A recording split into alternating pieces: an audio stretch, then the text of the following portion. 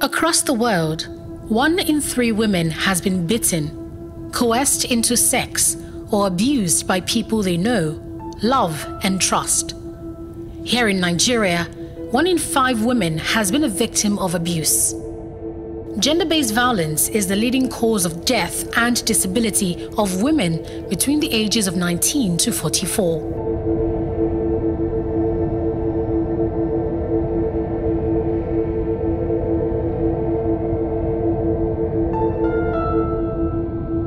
Queen James, not her real name, a 47-year-old writer based in Lagos, was married off at 17. She barely knew the man who was to become her husband.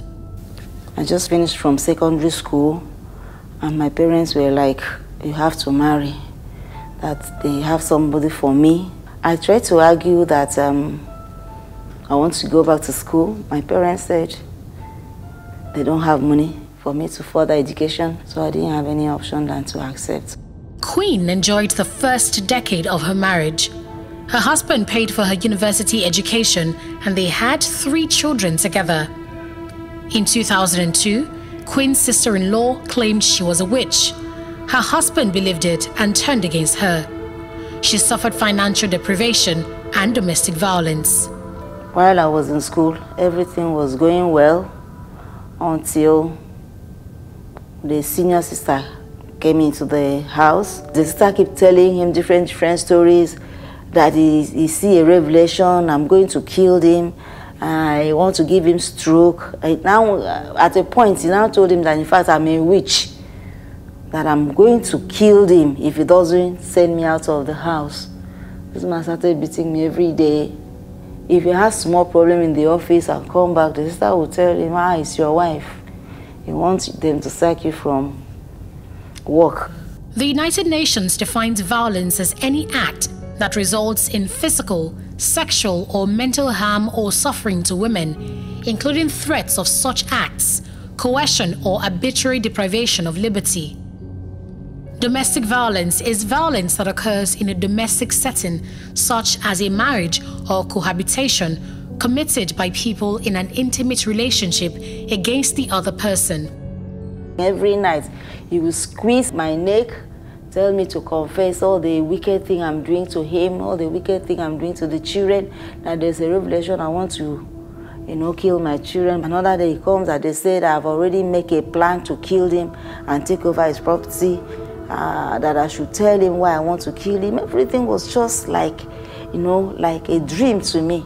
He did not allow me to go to shop. I only go and buy things, and the girl that was in the shop was the one selling at a point. He now locked up the shop, came back to the house. When I returned back to the house, I started looking for work. Anywhere I want to go and work, he will go and tell them not to employ me. Like many women, Queen did not file for a divorce or leave her abusive relationship. She feared for her safety and the welfare of her children and decided to endure the misery. One day in 2005, Queen's husband did more than beat her. He armed himself with a pestle and broke her bone. It was even my husband that used a piston, this mortar handle, and hit on my leg. My leg was broken, so I managed to my sister's place. My sister took me to the hospital. When I got there, they did x-ray. They said I have bone fracture. I called my parents. They said they should send me to the village. I went. They took me to hospital where they did my bone. I was there for 3 months. That abuse contravened the Protection Against Domestic Violence Law of Lagos State 2007. The law prohibits violence against any person. It also empowers a police officer to arrest persons suspected of committing violent offenses. In addition, it directs the police to render assistance to victims of domestic violence. More than 4 billion naira was allocated to the police for travels and transport in Nigeria's 2005 national budget. But when Queen visited the police to get a report, officers demanded 6,000 naira as transport fare. She also claims the police officers accepted a bribe from her husband to dismiss the case. I quite remember one of them saying that they have to treat that case very well because the man has paid a lot for the case, meaning they've collected money.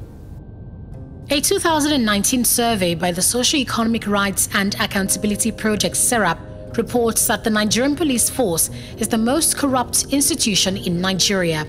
The report stated that a bribe is paid in 54% of interactions with the police, and that there is a 63% probability that an average Nigerian will be asked to pay a bribe each time he or she interacted with the police. With the police allegedly eating from the palm of her former husband, they accused her of attempted murder, arrested her sister, and he served her divorce papers. Made a statement that armed robbers invaded his house. They went away with a property worth 2.5 million, with a cash of 180,000, attempted murder and all that. They shoot gun, they shoot the sister on the head. I said, this is not true. Okay, I gave my own statement.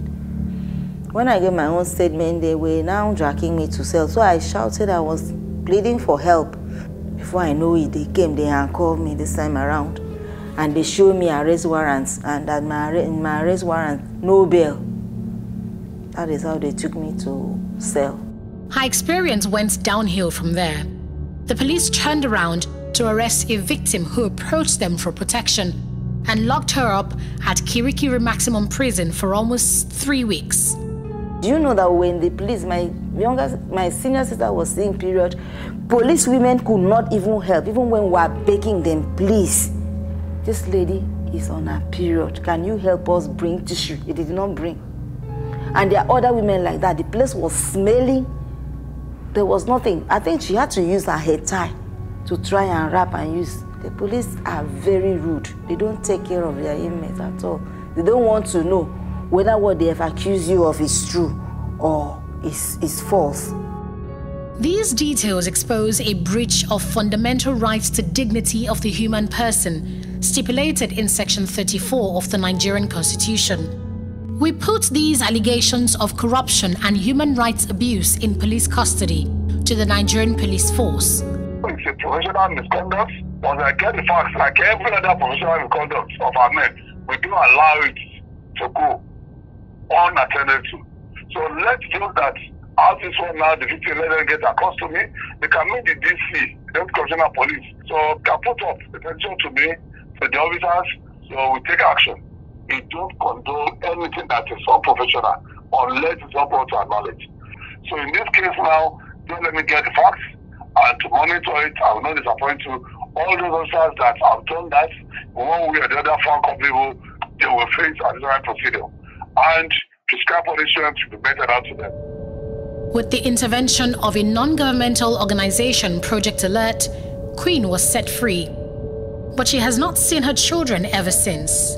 It was during this period that I met with Project Alert on violence against women. They took over the case, they stood by me, went through the case, went for 7 years. We finished the case after 7 years and I was set free. Meanwhile, my children was taken from me from the time they pushed me out of that house. I did not have access to my children until now. Josephine Chukwuma is the executive director of Project Alert. She condemns Nigeria's police force for breaking the domestic violence law of Lagos State 2007 and calls for these reforms in the force. Is about the system not working. And why is the system not working? First and foremost is the issue of funding. What are they given?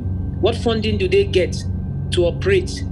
You know, and then the capacity, the training of their officials, how professional are they?